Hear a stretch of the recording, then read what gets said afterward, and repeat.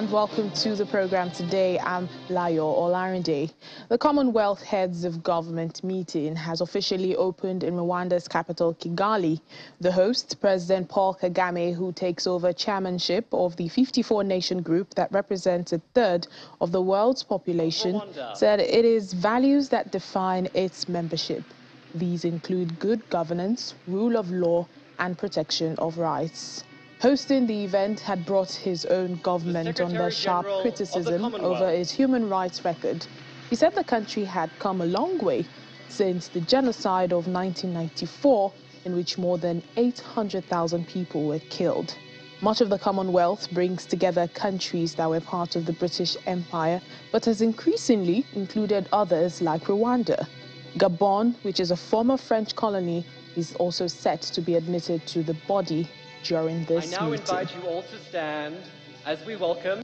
We join together to pay tribute to Her Majesty the Queen, the head of the Commonwealth, and its most devoted champion. Over her 70 years of service, the Commonwealth has grown both in number and in the scope of its ambition.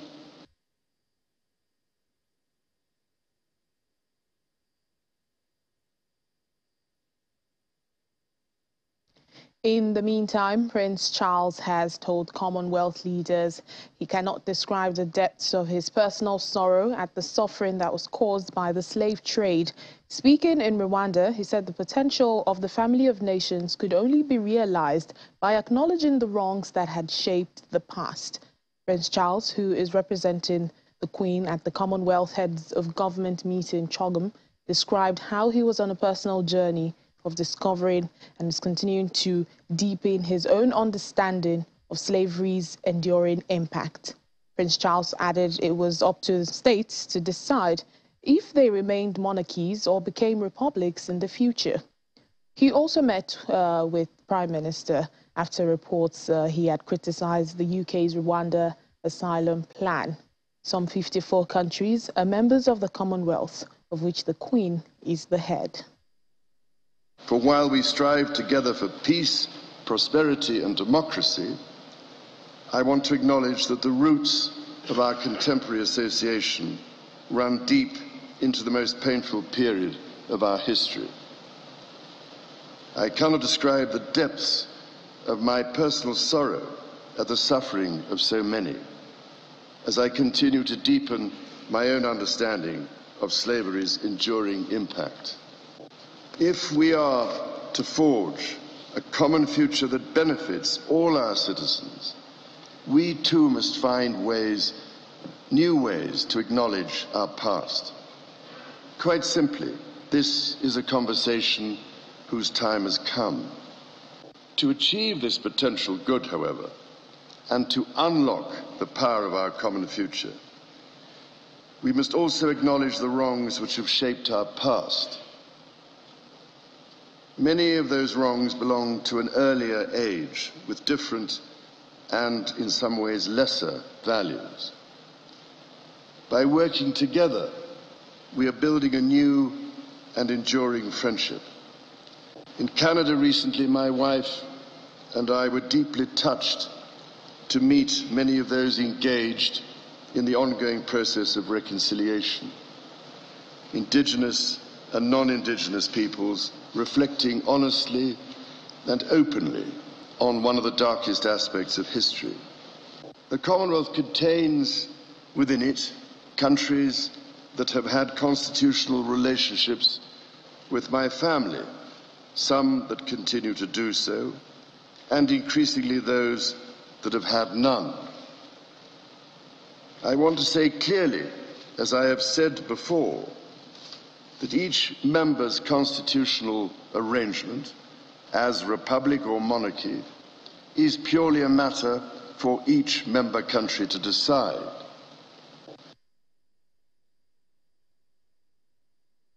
Well, away away from Rwanda, the Tigray's People Liberation Front, which controls the northern Tigray region in Ethiopia, has denied claims by the Ethiopian government that it is preventing aircraft carrying aid from landing at the airport in the regional capital, Mekele.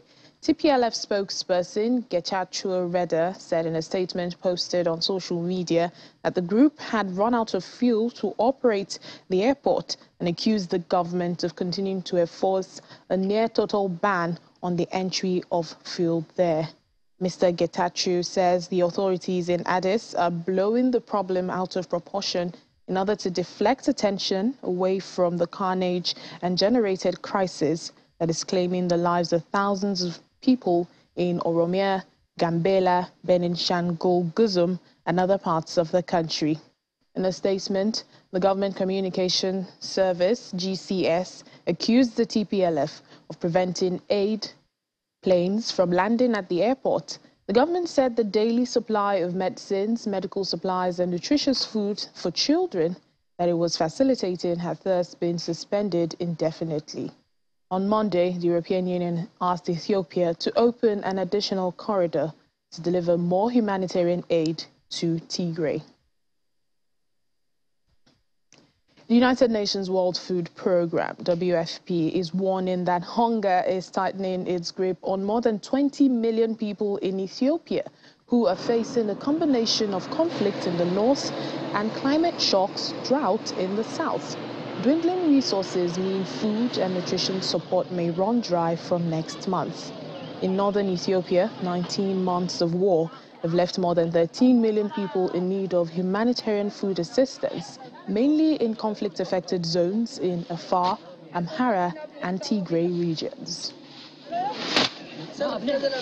People have been severely affected by the conflict. People have been displaced, they've lost everything. People are trying to go back. And this is a very, very crucial moment because people are expecting rain. And if people cannot be in the field, if they cannot dedicate the time, energy, resources to take care of the field, then we are headed towards another disaster.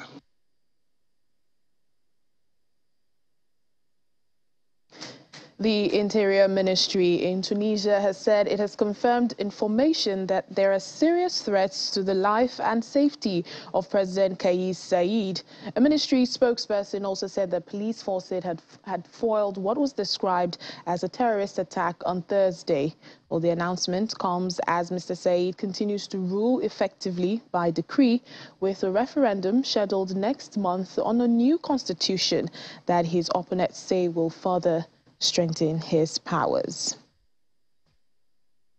In the meantime, police in Tunisia have arrested a former Prime Minister Hamadi Jebali. Well, during his premiership from 2011 to 2013, Mr. Jebali belonged to the Ennahda Islamist Party, the largest in parliament, until President Kais Saied dissolved the assembly and seized executive power in the country last year. Mr. Jebali's lawyer said the former politician had been under recent investigation at his boiler factory in the city of Susa, but could not say why he had been detained. However, his family have denounced this arrest as repressive and say they hold President Saied personally responsible for his well-being. Well, back here in Nigeria, the Nigerian Communications Commission is again giving assurances that the 5G technology to be rolled out in the next 2 months will not have any negative impact on health and environment. Well, this is coming from the Vice Chairman, NCC, Professor Umar Danbata. He made the comments during the 90th edition of Telcom Consumer Parliament in Lagos, where he further reveals that the new technology will improve the country's GDP. On September 8, 2021, the Federal Executive Council approved the national policy on 5G networks for Nigeria's digital economy. The fifth-generation mobile networks are emerging technologies that have the potential to significantly enhance the experience with mobile networks and real-time communication. Channels Television went to the streets to ask Nigerians concerning their awareness about the 5G technology. 5G is left to about 100% faster. You would see 5G really changing the way we live. We'll have, it will be a sci-fi world ultimately by the time 5G is deployed. It's exactly 2 months to the rollout of 5G technologies in Nigeria.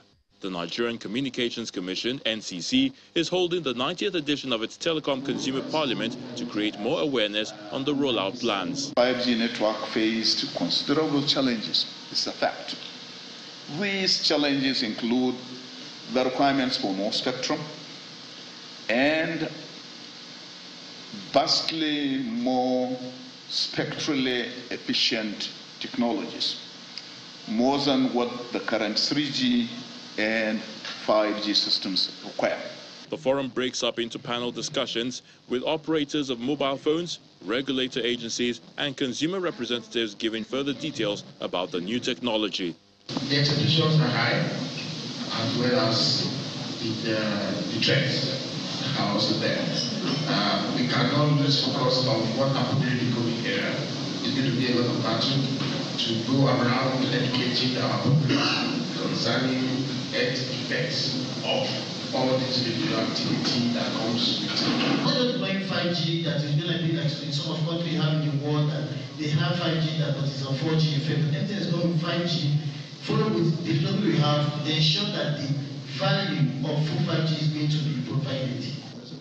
Some of the issues discussed include rumors about health and environmental impact of 5G technology. All these institutions have carried out research and they have still been doing. And these are some of the very low exposure level.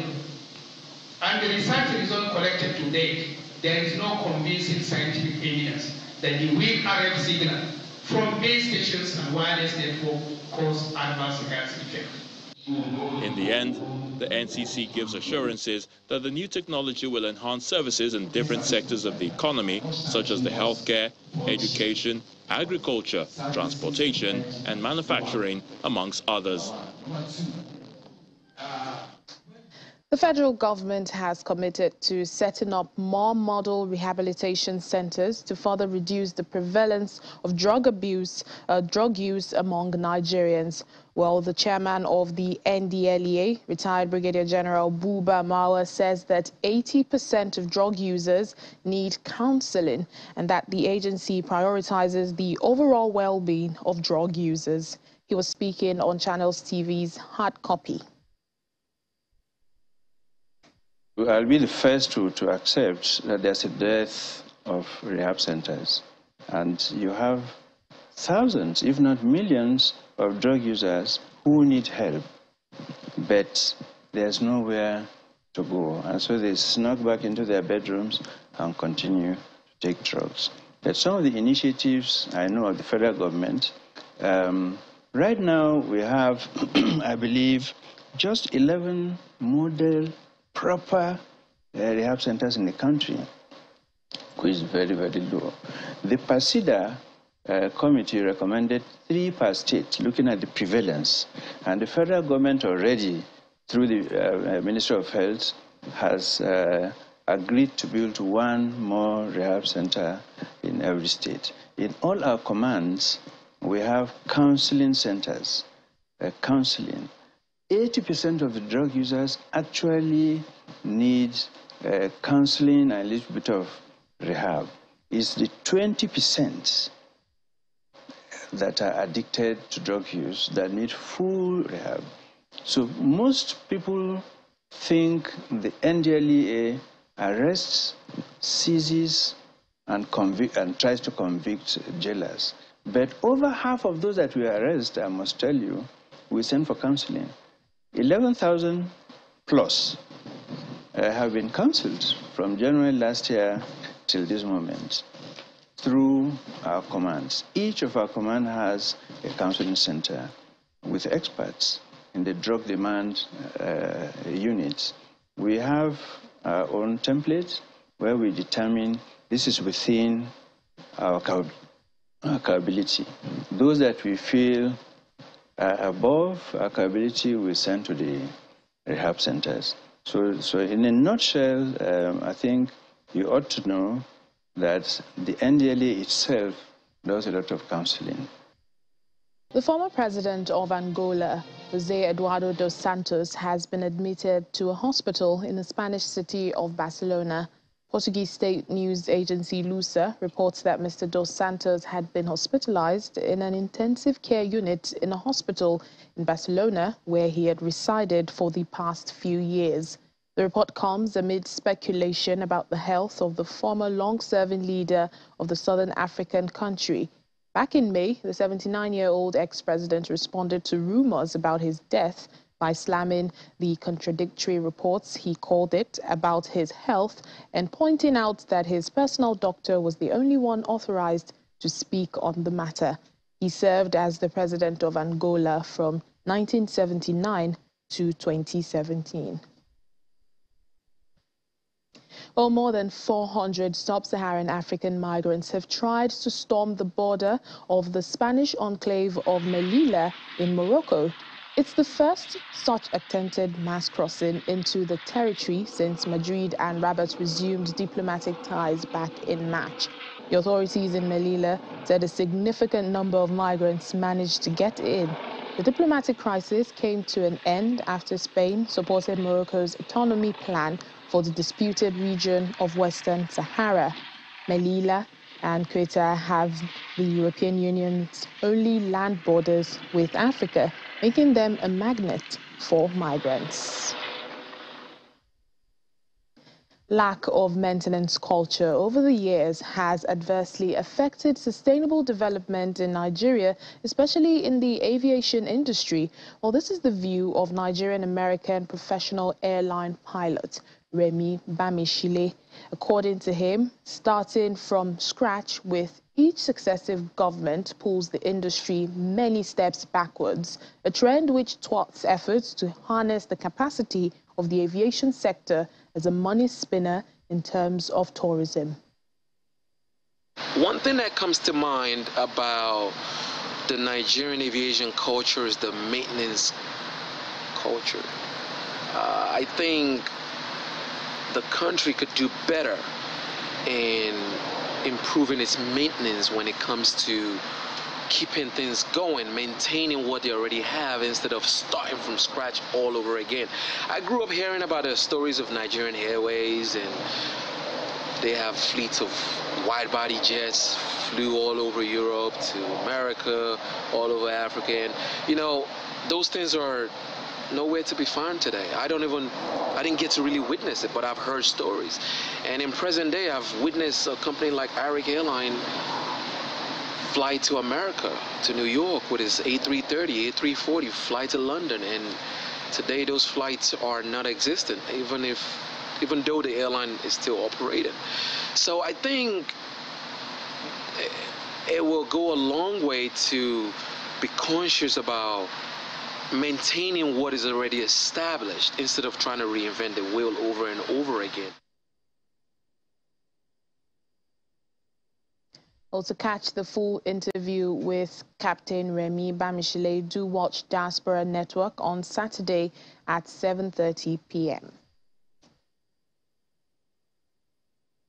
The World Health Organization is set to decide whether to declare monkeypox a global health emergency, stirring criticism from leading African scientists who say it has been a crisis in their region for years. The deliberations and scrutiny of the WHO's response to the outbreak follows concerns over how the United Nations agency and governments worldwide handled COVID-19 in early 2020. A public health emergency of international concern is WHO's highest level of alert.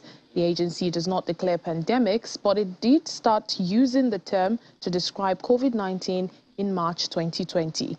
For many governments, that's rather than WHO's earlier declaration of an emergency in January, was the moment they began to take real action to try to contain COVID, which proved to be too late to make a difference.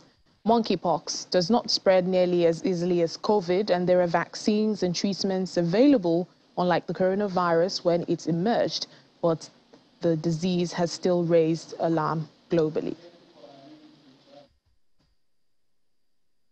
BRICS countries are working in solidarity to fulfill their goal of combating COVID-19 by setting up a vaccine center in South Africa, which will offer a strong platform to battle future health crises. Well, this is according to South African President Cyril Ramaphosa. The idea of a BRICS Vaccine Research and Development Center was first proposed by South Africa during their chairmanship of BRICS back in 2018. With the support of all member countries, this concept was launched to strengthen global preparedness and responses to future pandemics. Mr. Ramaphosa believes the latest developments of this center will help further deepen the already strong BRICS relationship. As South Africa, we will also be looking forward to BRICS living up to the commitment that was made to support our vaccination center. As BRICS, we agreed that South Africa would be the home of the vaccination center that was going to be put up. So we would want that to be something that progresses. And China came in very handy for us as a country during the most dangerous period of COVID, when we didn't have PPEs in large number. We were able to request China. I specifically had a number of engagements with President Xi Jinping, and he was able to open up really wonderful assistance processes. And as we set it up, I spoke to President Xi Jinping and asked him to get Chinese companies to participate in this platform. The platform helped to reduce prices a great deal for PPEs in terms of masks, sanitizers, ventilators, and a number of other medical supplies that we got from China.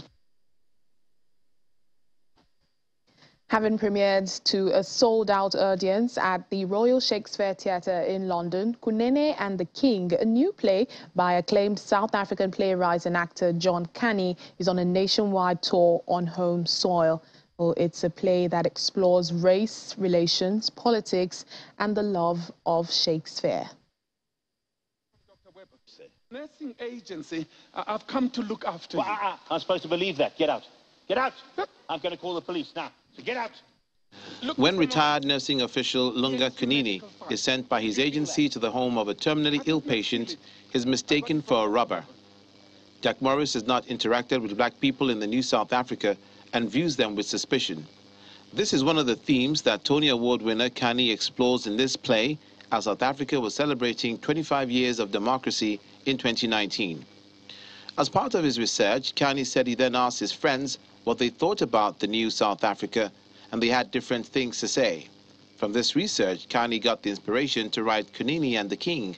So the play is trying to explore those silent conversations we have, whereby if you appoint a new black person to be the manager of the department, or you appoint a woman for that matter to be the manager of the department, the staff immediately acts differently because it's a woman, or because it's a black person, or because it's a white person. It is those kind of undertones that I'm dealing with. And audiences see themselves, and they learn to be cautious sometimes in their own lives, to be clear about other things, and to be sensitive to the feelings of other people on the other side. There was in high school, one of our set works was Julius Caesar. I like that play. The issues explored in the play are how the black people who were wronged by the apartheid government set up the Truth and Reconciliation Commission, and yet they are the ones who needed to be forgiven. I told you the better to play by 8. It's only 7. But it's the love for William Shakespeare that unites them. But is it the love too? But is it the love for William Shakespeare that unites them?